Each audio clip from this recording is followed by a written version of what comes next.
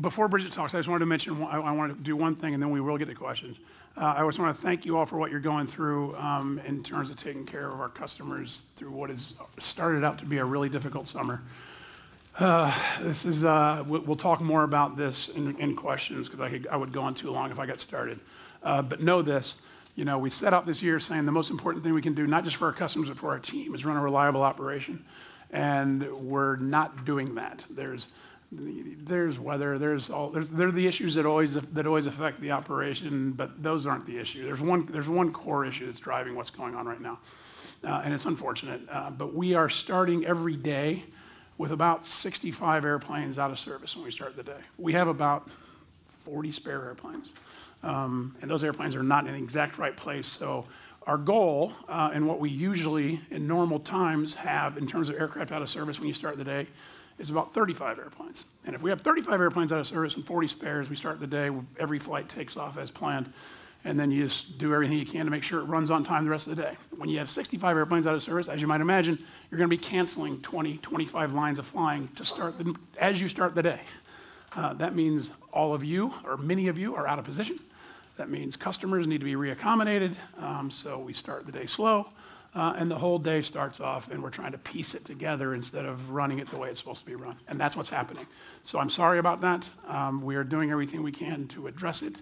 It is the unfortunate result of the fact that we still can't get a contract done with our IAM and TWU workforce, and a small subset of our mechanics are trying to influence those negotiations by letting us know how important what their work is and what they can do to us if indeed they're unhappy, which we fully appreciate. And no, it's not how you're supposed to negotiate.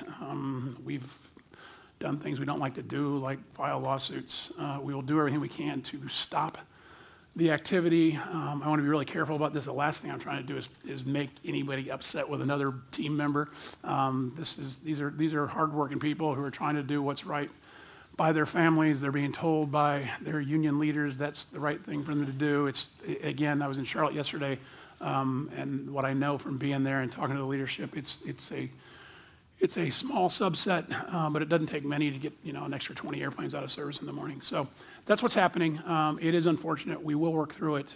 You all are bearing a large brunt of it. We're sorry about that,